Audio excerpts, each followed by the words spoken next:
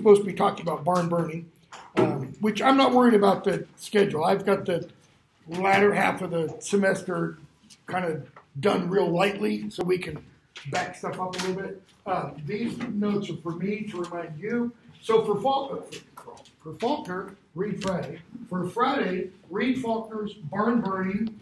It's shorter than this short story, I believe, and we'll discuss it.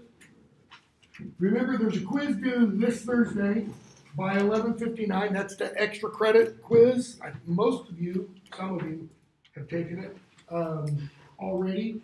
It's going to, I think I've got the automatic answer result thing turned off. I go through each of them, and you'll be able to see it once I do that. I'll put another quiz up, probably later on today. That will be maybe some of the same literary terms or additional literary terms, as well as this short story. It'll be due Saturday or Sunday night by 11:59, so you'll still have several days for it. Yeah. Okay.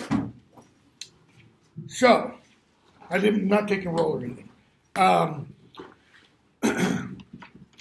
So we talked about parable, how parables work and such the other day. As you read it, I didn't say this in my first class, I should have. As you read this story, look for words that imply darkness, shade, gloom, hiddenness, etc. And look for words that involve these kinds of things. Okay? Because you're going to see they start kind of building, and there's a lot of them. That will help you try to do what the people of Milford, or the people of the town, are trying to do as well, which is understand why in the world did you put on this veil and what does it mean. So, the story opens with the sexton. That's the guy who kind of runs the church. He opens the doors, makes sure they're open so people can come in, rings the bell when it's time to ring the bell, that kind of stuff. He's standing there ringing the bell. People are coming on to church. And he cries out at the end of that first paragraph, "What is a good person who put God upon its face?" And as soon as he does that, everybody who hears him turns and looks to Parson Hooper coming out of his home. Okay? And they see him. Slowly pacing slowly his meditative way toward the meeting house. Okay? Notice we're not told anything about him there.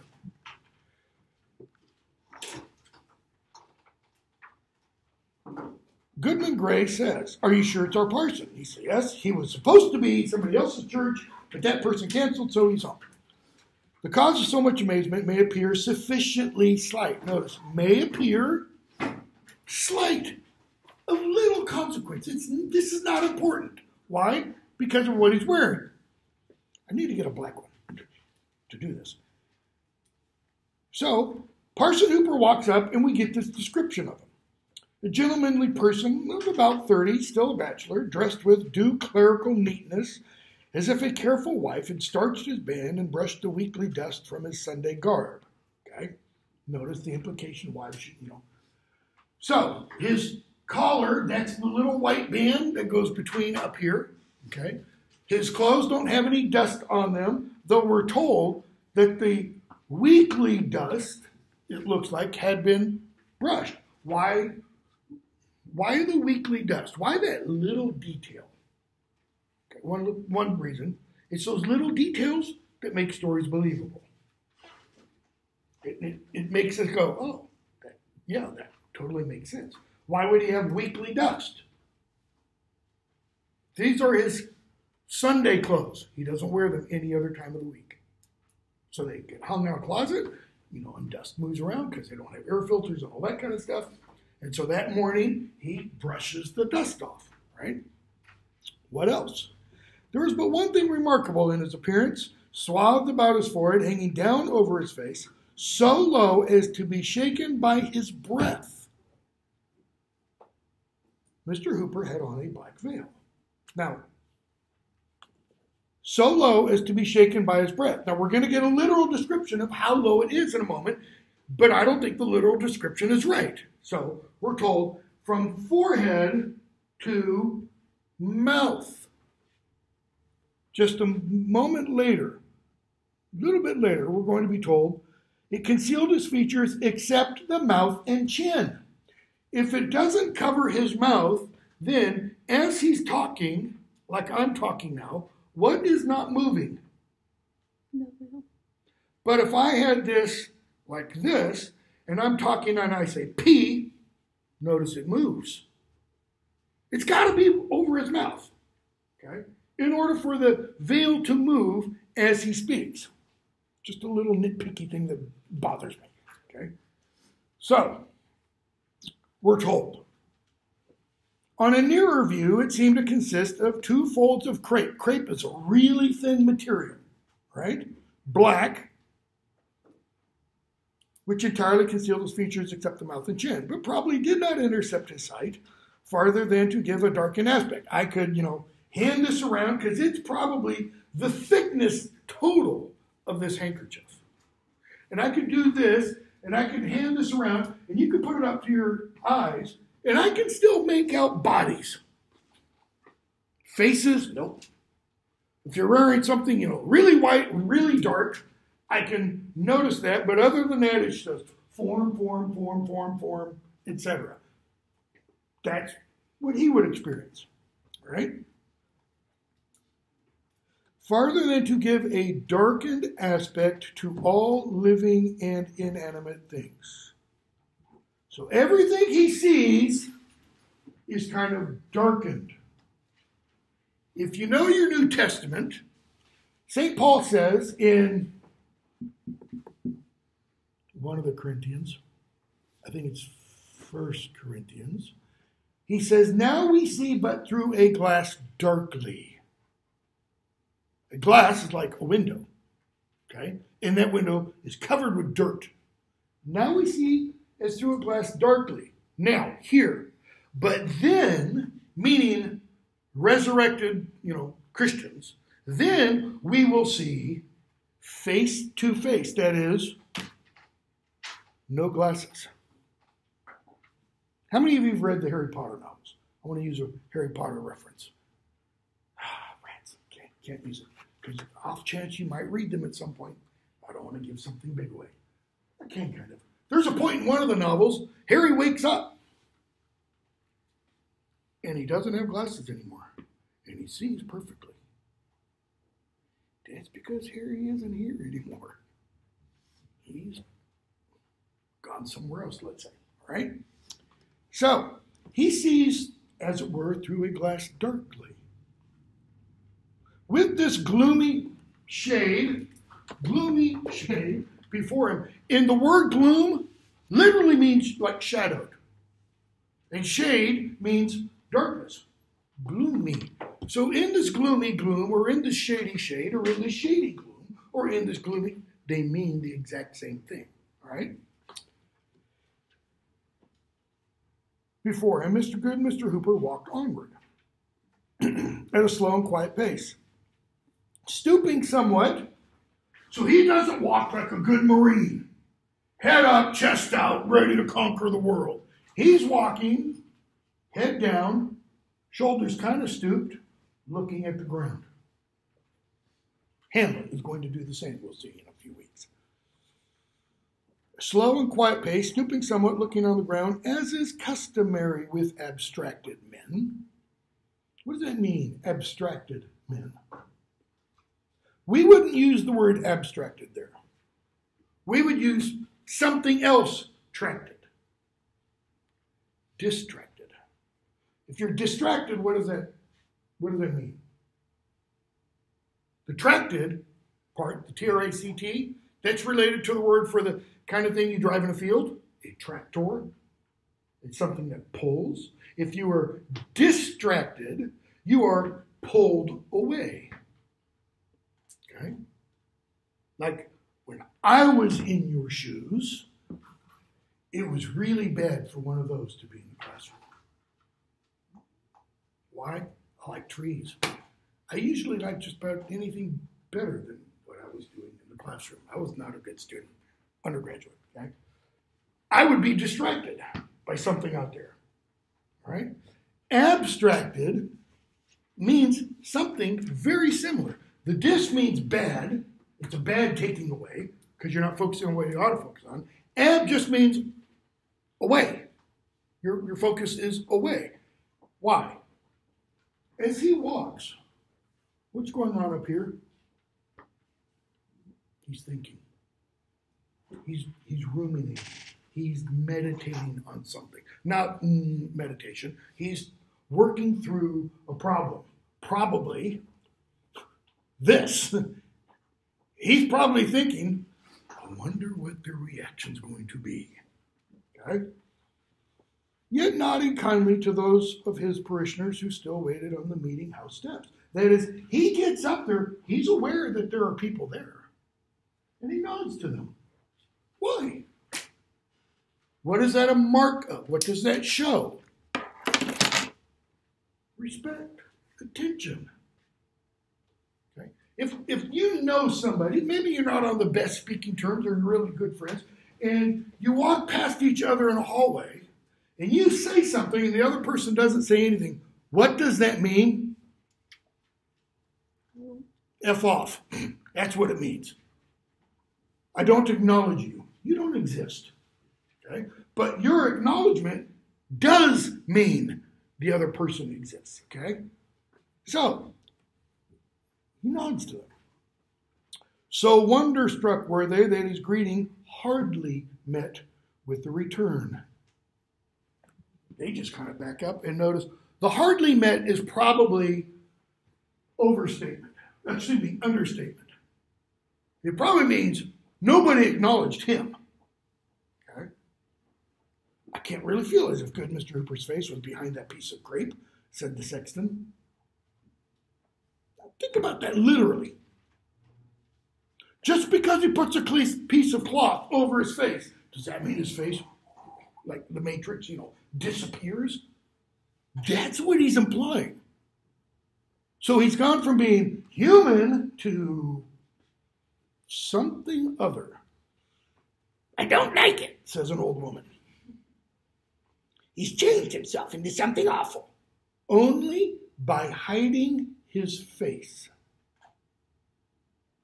I mean, we could literally stop and talk for the rest of the 55 minutes of this class just about that one line. How? How can that make you awful? And what does she mean by that word?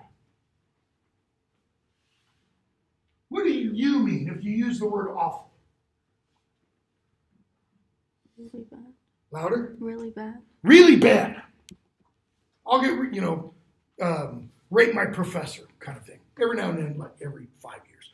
I'll read some of those. And it's like, man, this was an awful class. That doesn't mean what she probably means by it. She's using the older meaning.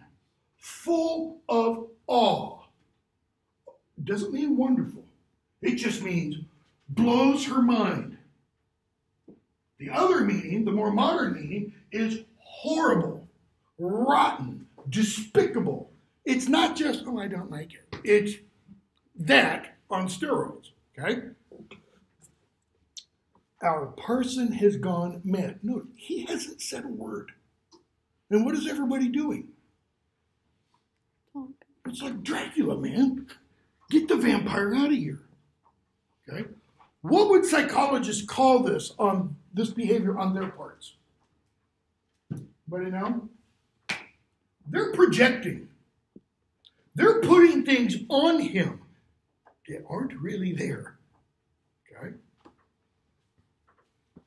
So,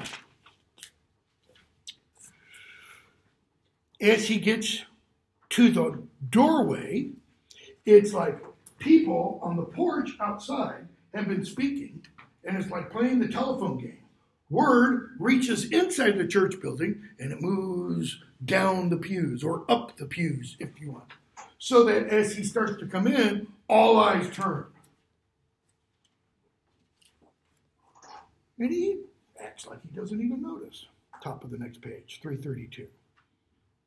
He just steps in, walks down the aisle, nods to the people on either side. Notice he doesn't have one side that's favored over the other. He nods to both sides, makes his way all the way up. The pulpit's back here, and there's a guy, an old guy, who sits in the middle of the aisle in a chair. This is the oldest member of the congregation, and this is like a seat of respect, right? He's not aware of what Parson Hooper's wearing as Parson Hooper goes by. And we're told, he, the old guy sitting in the middle, this is about, 7 or 8 lines up from the end of that paragraph. He seemed not fully to partake of the prevailing wonder. That is, everybody else is full of wonder. Till Mr. Hooper had ascended the stairs and showed himself in the pulpit, face to face with his congregation. So he walks up and he turns and faces everybody. That's what's meant by, obviously, face to face, except for the black veil. Why the except for the black veil? Because he's not face to face like we are, or like we are. It's face to veil, face to covering. Okay? I hated it, absolutely hated it, when we were all required to wear masks. I mean, I had ideological reasons, but also it was absolutely impossible for me to try to even learn names because I didn't see most of anybody's face. Okay? That mysterious emblem, mystery, emblem I'm going to talk about in just a second, was never once withdrawn. We talked about mystery the other day, right? Something that cannot be solved. Something that is inexplicable. The Christian doctrine of the incarnation. It's a mystery. Explain how the omniscient, omnipresent God, okay, that is uncontainable and infinite, can end up in an 8-pound, 3-ounce, 19-inch baby boy. There's not enough duct tape in the world to wrap around your head to keep it from exploding when you try to figure that one out. Okay? So that's mystery. What's an emblem? What's that? What kind of shape? The Nike swoosh. Okay? If you see that on a t-shirt, you see that on a pair of shoes, what does it mean? It means at least one thing. Nike made it. What else does it mean? Why did Phil, I can't remember his last name, Phil Knight. Why did Phil Knight choose Nike as the name of his company when he began late in the 60s making shoes in his kitchen using literally a waffle iron and pouring rubber in it to make soles? Okay. Why did he choose Nike? Who's Nike? What is Nike? Greek goddess of victory. So why do you put Nike on a shoe? Because it'll give you victory. Or on a jersey. It means, cue the old Queen song. We are the champions, kind of a thing. Okay? That's why. That's an emblem. Does the emblem literally say, I am victorious? No, it doesn't. It suggests it. Okay? So an emblem is an image that conveys an idea without any words. That's why I've got somewhere this. Before the advent of the printing press in the 1450s, you had books that were written, but they were handwritten. Okay? But you also had books that were called woodcuts. And woodcuts were made by hiring a carver to take a piece of wood, a block of wood, and carve an image on it. And then you put ink on that image, put a piece of paper on it, press it down, pull the paper off, and you have the image that was carved into the wood. And they did that with stories from the Bible to make the stories available to people who could not read. So you see a bunch of stories, and you could look at those kind of like today a children's picture book that just has pictures and no words. Go to a bookstore and look for the Carl the Rottweiler books. They're about a mother and her baby and their Rottweiler. And it's about the adventures. Carl the Rottweiler gets it. My kids loved them. Why? Because you can make them mean whatever you want them to mean. Because all they are pictures of this dog doing stuff. And so you fill in all the backstory. That is kind of what an emblem is. An emblem suggests things. We all wear, I don't have, well, I kind of do, the sunglasses. I don't know what it conveys, but maybe it conveys something. Okay? That mysterious emblem, the veil, was never once withdrawn. It shook with his measured breath as he gave out the psalm, that is, as he read the psalm. It threw its obscurity between him and the holy page. Why? The Bible's down here. He's got the veil like this. He's got much better eyes than I do. If he could read the Bible like that. And we're told, and while he prayed, the veil lay heavenly on his uplifted countenance. He doesn't pray with his hands like this, head bowed. He's praying like this, with his head and face up towards God. But the veil lays flat on his face. And notice, did he seek to hide it from the dread being whom he was addressing? The narrator throws that in. Is he trying to hide himself from God? Well, if you think about that on a literal level, that's stupid, right? Because if one has an idea of God that is even close to any of the religion's ideas of God, God would know whether or not you're hiding your face under a little piece of cloth. Such was the effect of this simple piece of crepe that more than one woman of delicate nerves was forced to leave the meeting house. So, escort the weak ones out. Then we're told, long paragraph, he is a good preacher, not a great preacher. He got his point across. He did it through gentle, mild persuasion. He wasn't a fire and brimstones, turn or burn kind of a thing. Used to be, where am I? JUB's over there, right? Used to be across Middle Tennessee Boulevard, a Baptist church, Middle Tennessee Baptist. It's now Human Relations and Graduate Studies or something. And they used to have a bus that they parked out in front. And that bus was a red, orange, and white, something like that. And it had flames painted on the side, both sides. And it said in words, pulling souls out of hell one at a time. Yeah, thank you for your eyes, because her eyes just went, oh my God. What does that imply? That souls are naturally in hell. But if you go to this church, we'll save you. Okay? That's not the kind of preacher he was.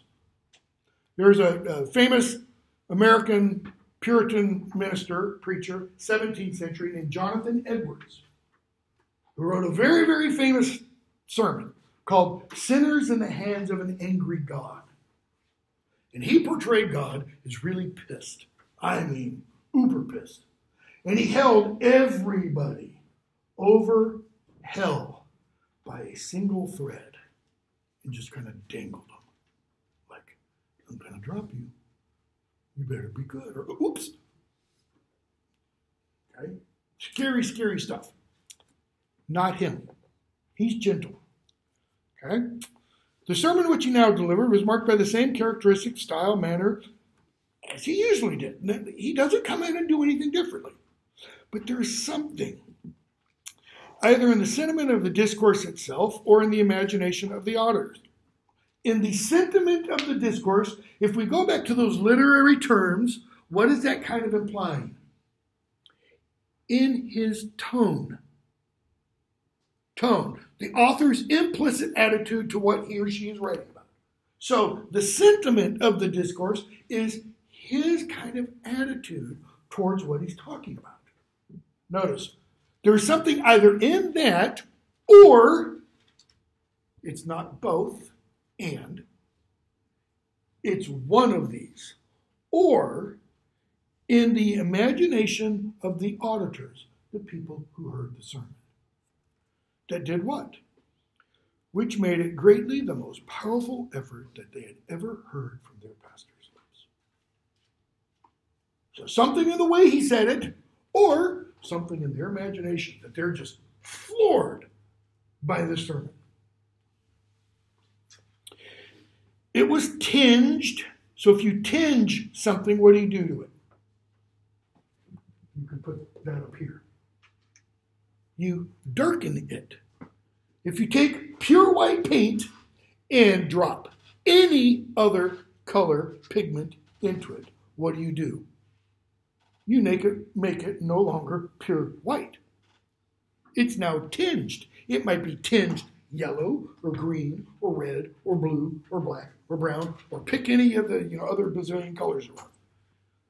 It was now tinged rather more darkly than usual. That implies his sermons usually have a little bit of darkness. Why? I think Hawthorne is suggesting something about preachers generally. They don't stand up and tell you, you're just totally fine. You don't need to do anything to improve. God loves you exactly as you are. Whatever sins you're committing, don't worry about it. Everything will be fine. That's not their job, right? The job is moral, at least one of them, moral improvement. You could do a little better on whatever. So, tinged rather more darkly than usual with the gentle bloom of Mr. Hooper's temperament. That's telling us something about him. What is his, at least partially, his outlook on life? He's a little on the depressive side. How are we told he walked meditatively? His mind's always going. He's always thinking. Okay? And we're going to be told later he has a melancholy kind of disposition. That means depressive. He's down. He looks at a glass, and no matter how full it is, it's always half empty. So, it was, the subject had reference to secret sin. And those sad mysteries which we hide from our nearest and dearest, and would fain conceal from our own consciousness, even forgetting that the omniscient can detect them. The subject had reference to secret sin. He doesn't come out and say, you're guilty and you're guilty and you're guilty of a secret sin. What, other famous work written by Nathaniel Hawthorne? Scarlet Letter. Why does Hester Prynne forced to wear the big A? Because she had sex out of marriage. Adultery. Okay? Secret sin. And notice those sad mysteries which we hide from our nearest and dearest. Mysteries, things that cannot be explained, things that cannot be known. Notice that we hide from the people we are closest to. And feign, would feign. Feign means desire. It can also mean pretend, if it's spelled F-E-I-G-N. To conceal from our own consciousness. Now I could say, how many of you have something that you try to pretend didn't happen to you? Or that you try to pretend you didn't do? And every one of us, if we were 100% honest, would have to go, yeah, notice, I'm turning my head away. Why? I don't want to admit it. I don't want to look at it. I don't want to say, yep, that's part of me. That's what he's getting at there. We would like to say, sorry, and pretend that we can hide it from God. A subtle power was breathed into his words. Each member of the congregation, the most innocent girl to the most hardened-hearted old guy, felt as if the preacher had crept, I love this language, had crept upon them behind his awful veil and discovered their hoarded iniquity of deed or thought. Each member of the congregation feels like he sneaks up behind them and goes, "Gotcha," and whispers, "I know what you did. I saw it." Okay? And that makes them each do what? Gives them the willies. Okay? But notice, what is it suggested that he creeps up and reveals to them?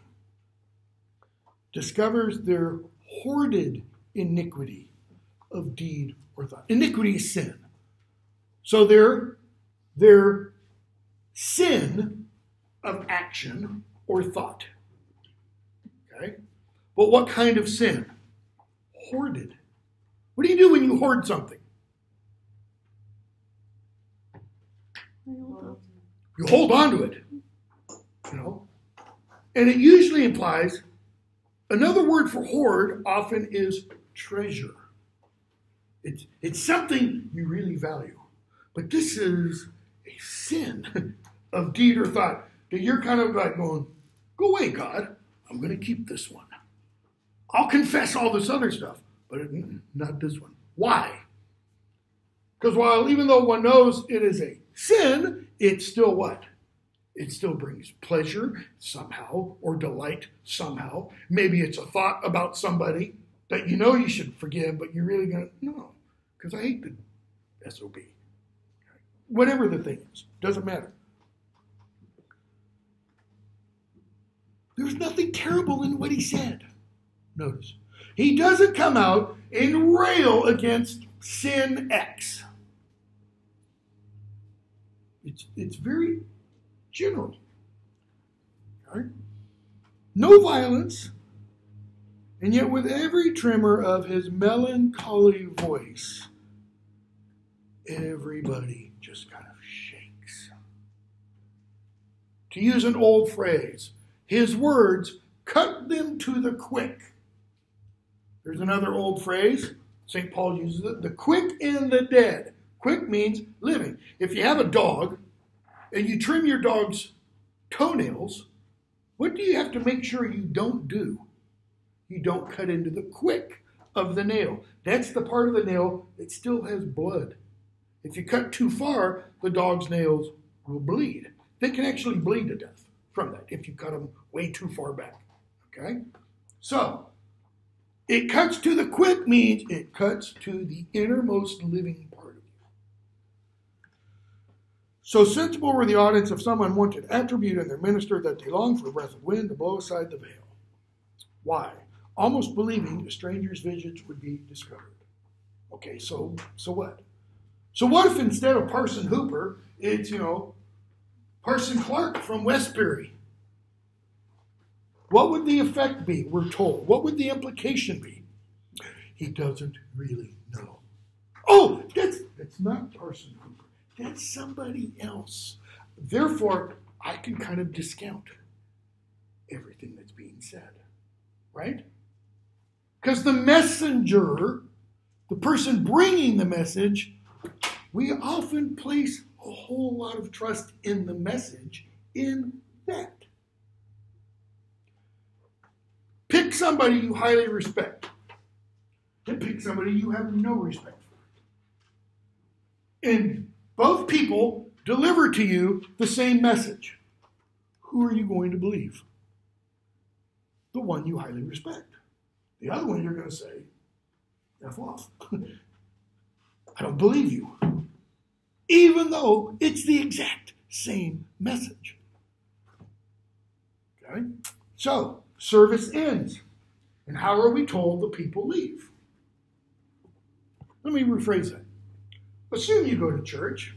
Whether you do or not is irrelevant. Assume you go to church. How should you get up and leave? Calmly, quietly. Okay? Class, the way most of you, when 10:05 rolls around, you kind of get up quiet. I mean, you might chat with each other, but it's not, at 10:03, some do, you're looking for the door kind of a thing. No, they normally get up and quietly go out, and then they start talking outside the church. Here we're told they hurry out with indecorous confusion. Like, get out of my way, Ashton. I want to get out of the door. Why? I want to get as far away from Person Hooper as I can. They're elbowing each other so that they can communicate their pent-up amazement. They're dying to talk to each other about what they just saw and what they felt. Did you feel? Yeah. Did you? All right. A few, bottom of that page, shook their sagacious, that means wise, heads, intimating that they could penetrate the mystery. They're saying, well, if I wanted to, I could explain what it meant. Well, what did it mean? Well, I don't want to tell you. That would have to be their response, right? So, everybody else is out, and he makes his way out. Top of 333. And what does he do? He sees these groups of people, and he turns and nods to them, showing them respect. Okay? Puts his hand on the little children and blesses them. And what are we told? Middle of that paragraph, top of 333. Strange and bewildered looks repaid him for his courtesy. Does he receive the same kind of courtesy he shows them? No, he doesn't. You could almost go, ooh, another sin to add to their stash, All right? He's normally invited to old Squire Sanders' house for dinner after church, and he forgets. So now what's happened? He's being shunned. Okay? He makes his way to his house. He gets to the door. He opens the door. And he turns around and looks. And everybody is staring at him. Not a one has said a word to him, we're told, which is different than their usual behavior.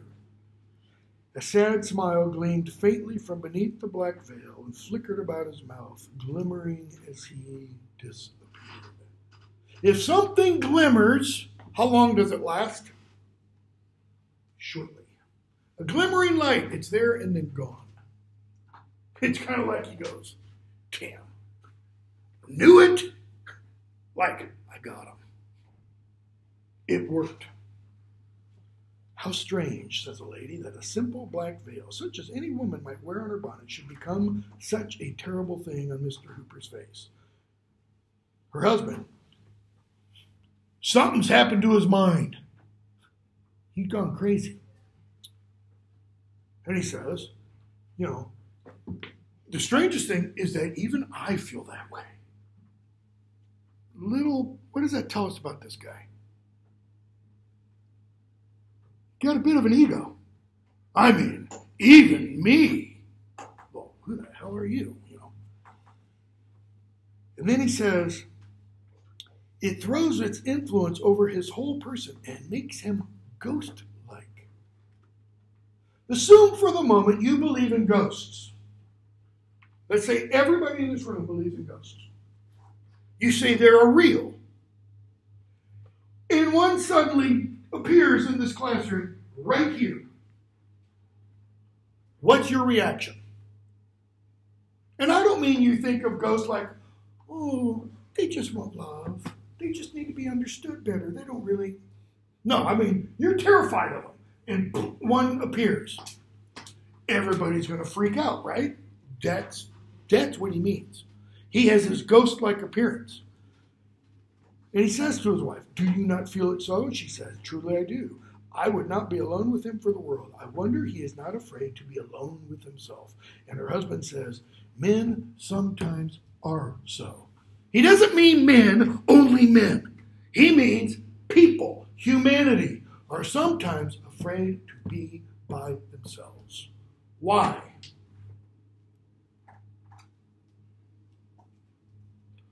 What can the mind do sometimes when you're all alone for a long time? Have wild thoughts. Samuel Johnson, poet and writer from the 18th century, wrote a little story called Rasselas or the Abyssinian Prince or something like that. And there's a character in it, an old guy, who goes crazy. Why? Because he spends all his time alone. And he goes crazy because he says, because my mind did not have something external to me to investigate, to evaluate, to chew on, it did what? It turned inwards. And it chewed upon itself. Okay? Now you can listen to, I don't have time for that. You can listen to monks and other people who have been in solitary confinement stuff, like priests who were imprisoned by the Soviets and Nazis and stuff. And they'll talk about greatest thing that ever happened to me was going to prison, going to solitary confinement. Why? Because it drew me inward. And Jesus says, look for the kingdom of heaven, and where is it? It's inside. Totally different, perspectives there. Okay? So, there's another service that day. There's an afternoon service. So you have regular Sunday morning service, and then the afternoon service is what? A funeral. And he comes wearing his black veil. And they were like, well, this is appropriate. You wear black to funerals. Okay? He goes up to the coffin. It's an open casket funeral. He bends over to take a look at her. He's got his veil on. He bends over and notice what the veil does. It falls down, so he is now face to face with the corpse. It's like if she opened her eyes, she would see him. Middle of, about a third of the way into that paragraph. As he stooped, the veil hung straight down from his forehead, so that if her eyelids had not been closed forever, the dead maiden might have seen his face. Could Mr. Hooper be fearful of her glance, that he so hastily caught back the veil? He bends over, and what does he immediately do? He pulls up the veil. So even lying with this, bending over his face over this corpse, she's dead. She's as dead as this thing. He still holds the veil up, so she can't see him. Okay? A person who watched the interview between the dead and living scrupled not to affirm, that is, didn't keep her mouth shut.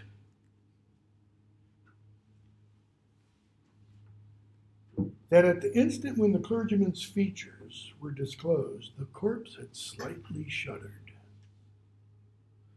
As soon as the veil falls, her body twitches. Guess what? Corpses do that. Not corpses that have been embalmed, okay, because the body's been dead too long at that point, but somebody that's just died, somebody that hasn't been embalmed, even if they've been dead for 24 hours, the body will every now and then twitch. Why? Muscles are contracting and relaxing. Gas is being relieved, removed, whatever. So we're told. He then goes from there. He goes through the chamber of mourners. He goes up to the staircase. Why? Because he's going up to the pulpit to deliver a funeral prayer. And we're told it was a tender and heart-dissolving prayer, full of sorrow, yet so imbued with celestial hopes. We hope and believe that Sarah has been welcomed into the many-roomed mansion of God, where she will have peace and joy and happiness and, fairy dust and pixies and forever. That the music of the heavenly harp swept by the fingers of the dead seemed faintly to be heard among the saddest accents of the minister. The people trembled, though they but darkly understood him. They don't really get what he's saying. When he prayed, this is what they don't get. They get the part about all the hope. Okay? This is the part they don't get.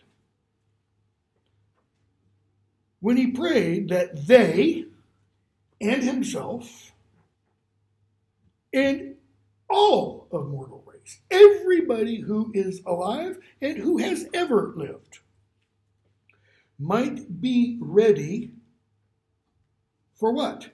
Skip the next clause. For the dreadful hour that should snatch the veil from their faces. Okay, so the clause that I skipped. As he trusted this young maiden had been. He trusted she was what when she died? Ready to die. Does that mean she made out her last will and testament? Set all her affairs in order? No. How do you become ready to die? How do you make yourself ready for death? I argue when I teach the class, my Harry Potter and Lord of the Rings course, that the Harry Potter novels are all about one theme: how to die well. How to prepare to die. Okay? And I think that's the appeal. Even though most readers will go, what? But walking through it, and they're kind of, oh. So how do you be ready for death? By not being afraid of it. The character Voldemort, his name means literally to fly or flee from death. He is afraid to die. Okay? So, he says that there is a dreadful hour that should snatch the veil from their faces. What veil? What veil is he talking about? Masks? It's the veil separating life from death.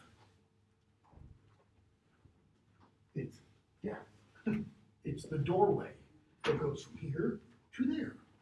That's it. That's all that he means. Now, we're going to get a whole bunch of different uses of the word veil. That's why it's a symbol. It means a variety of different things. Each one depends upon its context. Okay? That's what they don't understand. They're like, what the hell is he talking about? What veil are we going to have to shed from our faces? Like skin? Okay. So they leave. The funeral procession goes on. Parson Hooper's at the back. And somebody turns around and looks. And the person standing there, what are you looking at? I thought I saw her, the dead girl, walking hand in hand with the minister. Do-do-do-do-do. I mean, we're in Twilight Zone night, right? And they're like, yeah, so did I. Okay. That evening, there's a wedding. Everybody loves a wedding. Well, I don't really, but you know, everybody loves it when two people find each other and get married and live happily ever after. And he shows up wearing the damn veil again. Not a good sign. You don't wear black to weddings. Okay? And he comes in, and everybody looks at it and looks at him about a third of the way into the paragraph, almost half. And notice, the veil added deeper gloom to the funeral. It made the funeral even more of a downer than funerals normally are. And could pretend nothing but evil to the wedding. One of the wonderful things I love about the word veil, it can also be an anagram. Rearrange the letters, and you get evil. Okay? Such was its immediate effect on the guests that a cloud seemed to have rolled duskily from beneath the black crape. A cloud seemed to come from his body, therefore, and dimmed the light of the candles. Old English custom, couple gets married, they hold candles as they're saying their vows. And you want that candle to have a nice good flame. If a breeze blows through the church and one or both of the candles blows out, you almost want to stop the wedding right there. Just don't go through with it. Why? It's not going to be a good marriage. And or it's going to be a short marriage. Not, I'm divorcing you because I found somebody better. But somebody's going to die. Okay? So it's like the candles get dimmed. The bridal pair stands up before the minister. The bride's cold fingers hold somebody's hand. Unless they've been in a, walk-in freezer, are their hands going to be cold? No. Generally, 98.6. Whose hands are cold? I don't know if you've ever touched a corpse. In the Orthodox Church, when we have funerals, they're usually open casket. And what the parishioners, if they know the person, do is they go and give the dead person a final kiss. Some people do it on the lips. I find that kind of weird. I usually do it on the forehead. Or if it's a priest, on the priest's hand. It's cold. I don't mean cold like this is cold. I mean like this bottle, when I pulled it out of the fridge this morning, was wet because it immediately condensation started to form. It's cold. It can give you the willies, okay? She takes her husband's hand, and her hand is cold, and his hand is shaking. Now, it could be because he's got, second thoughts. He's got doubts. He's nervous. But her death-like paleness caused a whisper that the maiden who had been buried earlier that day is back from the dead. Take the whitest person in the world and kill him. And that person's going to be even whiter in death. Why? No blood in the capillaries. It drains. Lay the body flat, everything. Right? So, the next day, people are talking left and right. So his fiancée, now we're told, his fiancée comes to visit him. And she's standing there with him. And she says, paragraph 26, there's nothing terrible in this piece of crepe. That is, this thing doesn't have Satan woven into the fabric or something. She says it's just a piece of crepe. Lay aside your veil and talk to me. And he says, paragraph 28 or so, there is an hour to come when all of us shall cast aside our veils. Now what kind of veil is he talking about? That's not just talking about the veil separating the living from the dead. He's saying there will be a time to come. The hour to come, yes, that is death. But what's the veil that will be cast aside? The persona we create. St. Paul, back to what I said, kind of said earlier in the class. St. Paul said in Corinthians, now we see but through a glass darkly, but then face to face. Face to face means totally open. Totally exposed. It seems to imply, some biblical scholars say, that we will know those who are resurrected to life, so to speak. We will know everybody else totally. There will be no secrets. None. Just let that perk a little bit. None. Zero. Nada. Zilch. Okay? What does that also mean?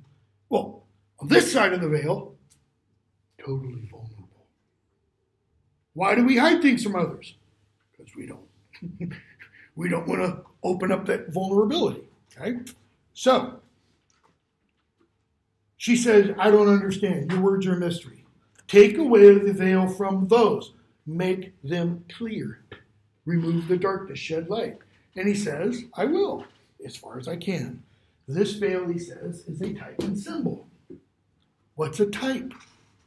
A type means it points to something else, something in the future. And that's why I have these names. It's a prefiguring. Moses was a type for Jesus. Why? He led the Hebrews out of Egypt. He led people from bondage into sin and slavery into the promised land, heaven. Moses didn't go into the promised land, however, because of his sin. That's why he isn't prefiguring a real, literal incarnation of Jesus. Same thing with Samson. What would the problem be with Samson? He had this chick named Delilah that he was screwing around with. Big problem. But he delivered the Israelites from the Philistines. David, little problem of a chick named Bathsheba. But yet he was a friend of God's. All right? So they point to Jesus. Symbol we've talked about, a sign. There's a one-to-one correspondence, like an allegory. If I had up here the circle with the line through it and a cigarette, does that ever mean, hey, it's okay to smoke here? No, it doesn't. All right? Okay, we'll stop there. We'll finish. There's very little more that we actually have to say. 5 minutes max. For Friday, remember barn burning for Friday. We'll spend about 5 minutes finishing this story.